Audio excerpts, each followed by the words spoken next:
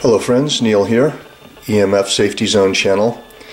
A few of my subscribers asked me to do a video about the radio frequency dangers of Bluetooth devices, and it's a great question. I never really thought about doing it, so at your request, here it is.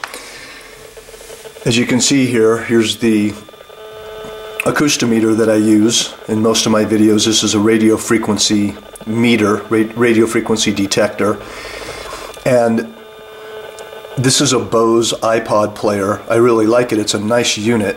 I always plug the iPod into it using the auxiliary using the auxiliary cord, but this is a Bluetooth or a wireless device if I want to use it. And so, to answer your question very quickly and very easily, here's your answer regarding wireless Bluetooth devices. I'm just going to activate the wireless option or the Bluetooth option, and I'll just let you see how the meter responds, okay?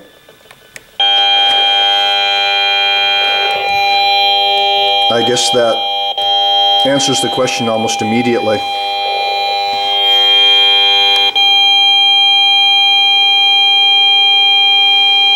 I'm going to back up across the room here.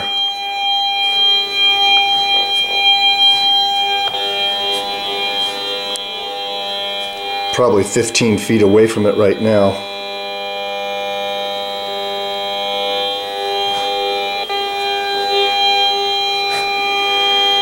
As you can see.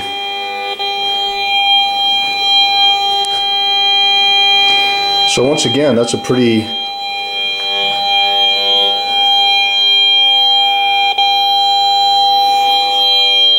simple answer.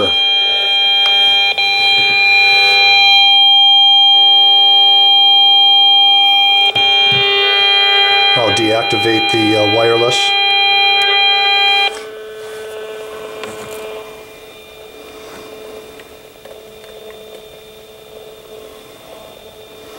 So there's your answer. Radio frequency radiation in any form is not healthy. And if you have a wireless player like this, an iPod player, I would suggest plugging your iPod into the auxiliary with a connection cable and disabling the Bluetooth option. Alright, thanks for watching.